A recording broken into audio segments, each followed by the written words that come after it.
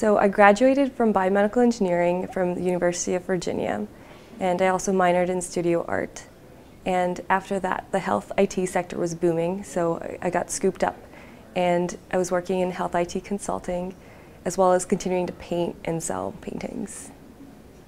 And for me, naturopathic medicine really spoke to me because while I was a student, one of the things that bothered me as a biomedical engineer were that there was this huge monetary drive to patent, and so as a result, a lot of the research I noticed was driven on what you're able to patent, and so that ended up being new devices or pharmaceuticals to address some of the biggest chronic diseases in the United States.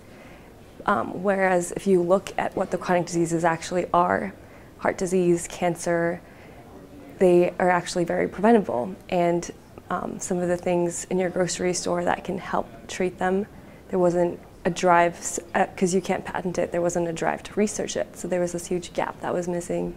Just knowing how much the United States already invests per person in healthcare, and the fact that compared to other developing nations, our health outcomes aren't up to par. And for me, every day at school is a gift.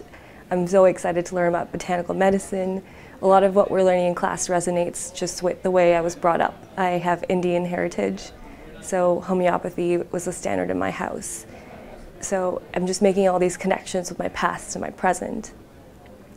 My background is also in research. I did research projects in South Africa, India, and Nicaragua.